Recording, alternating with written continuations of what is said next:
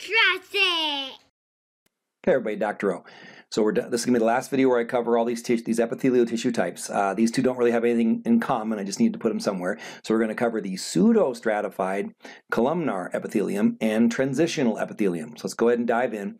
So pseudo means false or fake. So pseudostratified columnar epithelium looks like it's stratified, but it's not. And the reason being is, see how the nuclei are scattered in that image? So some are high, some are low. So if you look at the nuclei of the cells, it looks like there's more than one layer. But each of those cells is attached to the basement membrane. So that's what it means to be pseudostratified columnar. But you're usually going to hear this called pseudostratified ciliated columnar epithelium. So in the last video, we talked about simple columnar epithelium can either have microvilli, like in your gut, for absorption secretion, or cilia, which cilia moves material. So if we were single-celled organisms, cilia would move us like oars on a boat. But since our cells are attached to that connective tissue layer underneath it, it moves material. So the key examples of pseudostratified columnar epithelium are all going to be ciliated. These are going to be the cells lining your respiratory tract. So you see trachea, much of the upper respiratory tract. These ciliated cells, they move material. So in AMP2, we'll talk about the mucociliary escalator, or the mucus escalator, whatever you want to call it.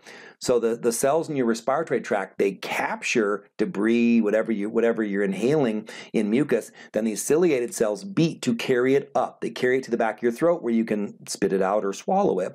So that's going to be what the cilia do here. So that is pseudostratified columnar epithelium, and all the ones we care about are going to be pseudostratified ciliated columnar epithelium. Think respiratory tract first.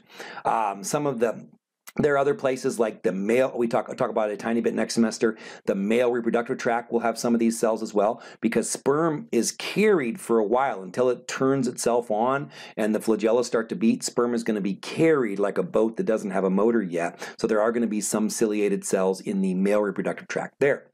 All right, here's just another picture. You see pseudostratified because the nuclei are scattered. I mentioned goblet cells are the cells that make mucus. These cells have to constantly be lubricated to keep them safe, and that's what the mucus-producing goblet cells do.